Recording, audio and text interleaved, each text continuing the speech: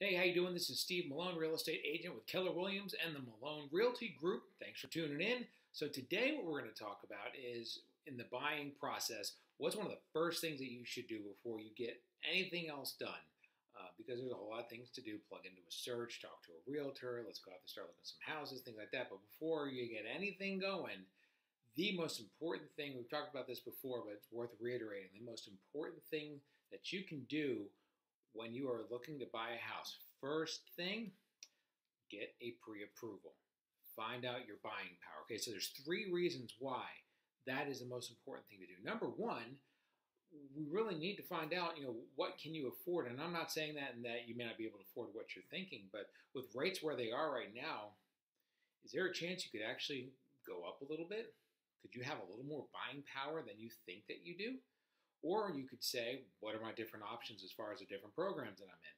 Maybe I'm thinking I'm going to buy a $300,000 house. I'd love to get 325, but I can only do three. Well, maybe with the rates where they are, maybe you could do 325.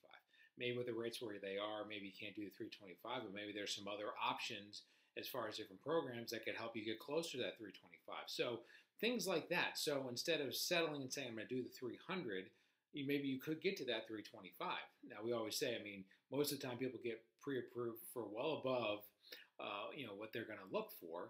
But that being said, it is nice to know that, what, if I were to get a house for, let's say 300, this is what the price would be per month. If I was due for 325, this is what it would be per month. Um, and we could arrange it to where it's pretty close, or it could be right where you want it to be, and it's well below, your actual pre-qualification level, things like that. So talking to a lender first gives you an idea of your buying power and what can you afford at the different payments going forward. So that's the first thing you want to do, because then that's going to set the stage for what you're going to look at, what area you're going to look at, things like that. So that's the first thing, number one. Number two reason why you want to get a pre-qualification before you go out, or even a pre-approval before we go out. A lot of times people aren't going to let you in the house unless you have a pre-qualification letter from a lender, unless you've talked to a lender. Somebody who's looking at a home that doesn't have a pre-qualification letter is just looking at houses. And sellers, especially as we record this, we're in the middle of the COVID craziness of 2020.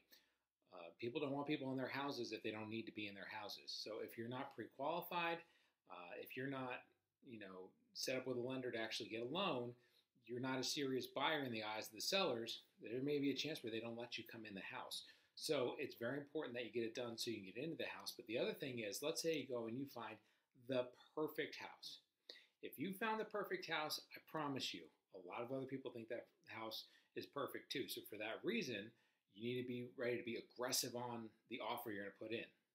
You can't be aggressive on the offer that you put in if you have not done the pre-qualification, because you can have a great offer all you want, but if no lender has looked at you to see if you can actually purchase the home, the seller is going to go in another direction.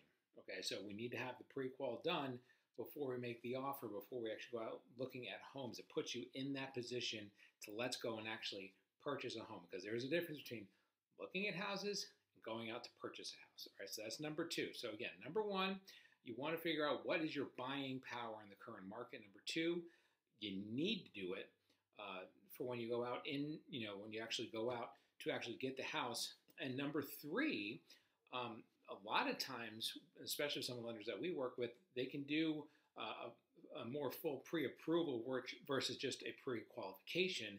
And the more you go into it and the more that you provide to the lender, the better a borrower you look like, the better a buyer you look like. And I'll tell you what that means. So you can do what's called a pre-qualification. You can call, a lender and you say, this is my social security number, this is what I make per month, or this is what I make per year. They say, this is what you can afford. And that's basically, that can be as easy as some of the lenders are on putting together a pre-qual. They may ask a couple more questions, do a little bit more, but some of the better lenders are doing a little bit more digging, a little bit more, send me some W-2s, send me some bank statements, send me some